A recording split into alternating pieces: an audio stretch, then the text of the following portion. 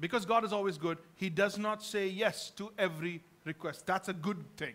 That's a good thing. No loving parent is going to say yes to everything their kid asks for. That's not love.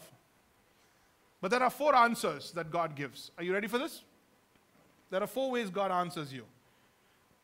When your request is wrong, He says no. That's a good thing. When your request is wrong, He says no. When your timing is wrong, He says slow. When your maturity is off, He says grow. And when the timing is right, He says go. He says go. So when the request is wrong, He says no.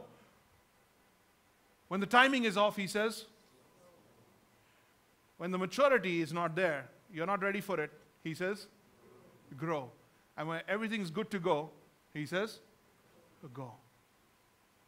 So you know when God doesn't say yes, He's got something better planned for you. You just know that.